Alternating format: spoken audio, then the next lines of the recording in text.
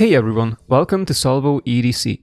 In my last video we were talking about a Warncliffe blade and it made me realize how much I love tactical knives. So today I returned with another one. And I just wish my dog could do the same in the dog park, I would have a lot more knives. Anyways, this is the Benchmade Bailout with green anodized aluminum handles, a Cerakoted grey M4 Tanto Blade, and black hardware. It also has a thumb stud opener that makes using the knife very intuitive and also allows the blade to be concealed a lot further inside the handle when the knife is closed. As a result, we get a pretty compact carry profile comparing it to a Spyderco Yojimbo, for example. The thumb stud also makes the bailout super snappy and it never misfires. I can also open it in a reverse grip, which is something that not every folder allows me to do, especially not flippers.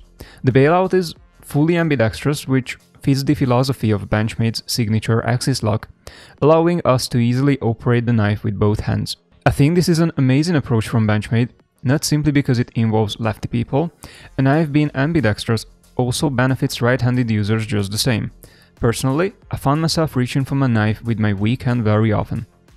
And over the years, I slowly learned how to operate all my knives with my left hand, so in that regard, all my knives can be called ambidextrous. The bailout just does it better than a disgusting liner lock, for example, as the axis lock is completely finger safe. And I also prefer crossbar locks over button locks as they are way harder to disengage by accident. However, the Benchmade axis lock has a fatal downside, and it is the so-called Omega spring, which actuates it. Omega springs usually last for a long time, but eventually they all snap one day. And it is purely up to your luck how much use you can get out of them. And you can just pray that this ominous snap doesn't happen to you in a critical moment. I truly don't understand why Benchmade, including some other brands, use these crappy Omega springs when there are so many better options out there. Using a coil spring would be a lot safer.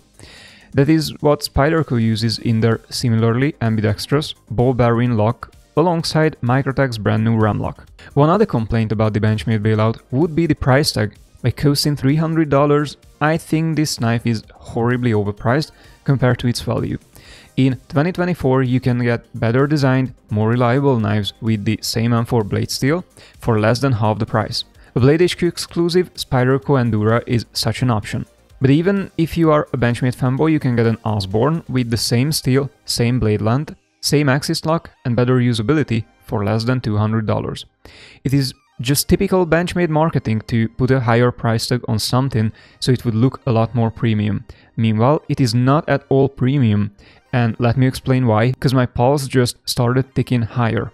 Shopping for this knife was a true headache, but not because it was expensive. The largest issue with the Benchmade Bailout was the extremely poor quality control. For my $300, I had to return not just the first, but also the second knife I got, as they had very ugly blems on them. To be able to film this review, I had to buy a third knife. So I call this one you see in my hand Benchmade Bailout the third. So it is now officially an overpriced premium wannabe knife, but at least it has a classy title going for it. This is the point in the review where things truly start to get comical. Not because I was a funny guy, but because this brand new knife has serious functional issues, including a terrible centering that I simply cannot fix. You can clearly see how bad it looks, and take my word, it feels bad too. The blade is literally grinding toward the handle. When I gently tap the knife with my two fingers from the side, I can clearly hear the blade banging into the scale. And before you would tell me to tighten the pivot, I tried and it doesn't help. It only causes the blade to lock in or become loose and wobbly, but it won't change the centering. And yes, I also attempted to adjust the body screws.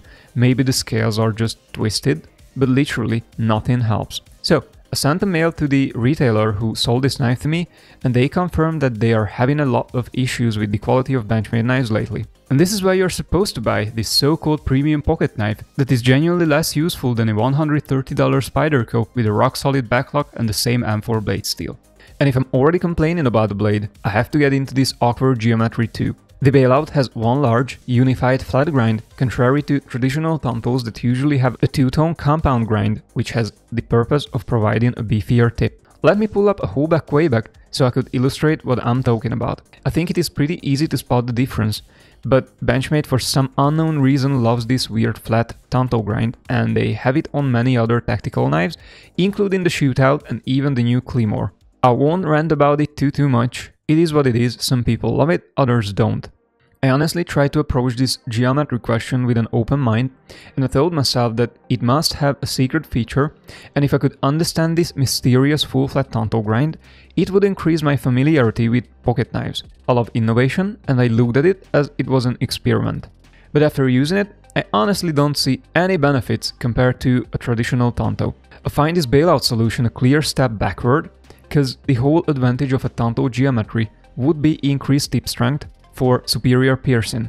It is bullshit that this way the knife is more slicey, as the grind line starts higher, because you could literally have the same blade back here, just with a beefier tip, and Benchmade gave up this amazing tip strength boost to gain nothing. And yes, it is true that CPM M4 features amazing toughness, but even if the bailout runs with this magic steel, it would be a lot more advantageous to combine it with improved geometry. And I genuinely appreciate M4, but in this presentation, it genuinely feels like putting a V12 engine into a tiny car.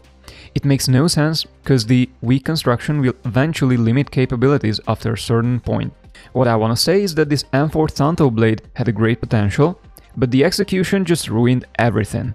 But let's cheer up for a second. I really want to give Benchmade some credit. I love what they did with the handle, because the bailout fixed my #1 greatest complaint about the bug out: the flimsy and squeaky scales. The bailout handles are very tough and they don't bend at all. On top of that, the aircraft grade aluminum scales are screwed together without using a steel frame. I'm loving this simple yet powerful concept because it is rigid yet very light.